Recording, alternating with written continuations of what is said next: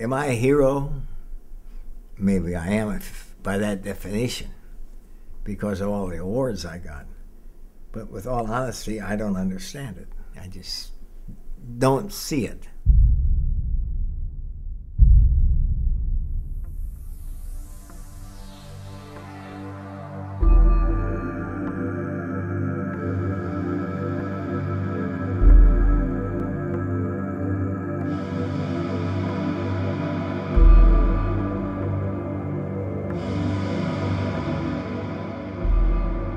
I remember when it happened. Everything in my life just stopped. It was surreal, but I couldn't question why it was happening. I couldn't think too hard about it.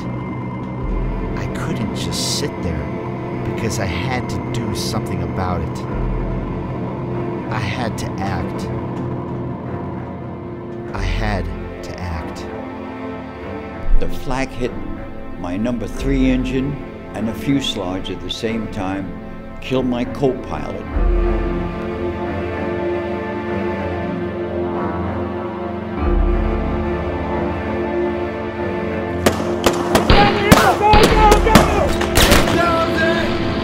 I think most of us enlisted because we were shocked and we were mad. And I have this mission. I'm reading to a whole bunch of kids and I'm trying to get them interested into books. I am Thanatos, a real-life superhero. I give aid to the people on the street that need it.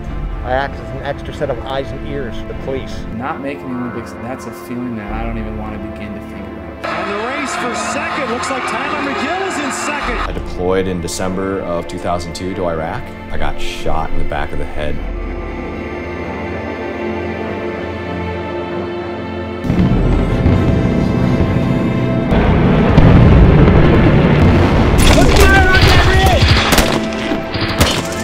The Japanese had pulled back into the more rugged part of Okinawa. I went right in the middle.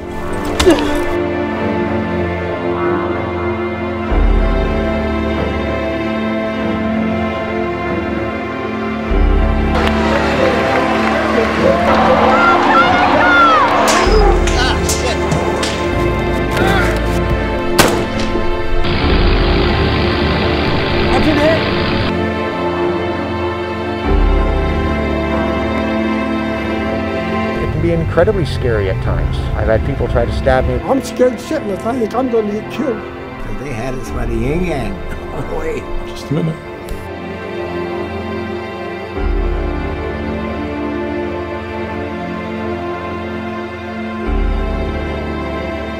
There always will be a tyrant that will take your freedoms.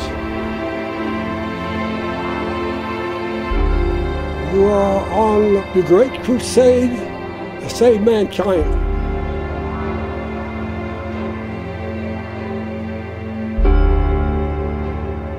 Because everything rides on one moment. There are small bits of doubt that creep in and make you wonder if this is something that you're going to be able to do.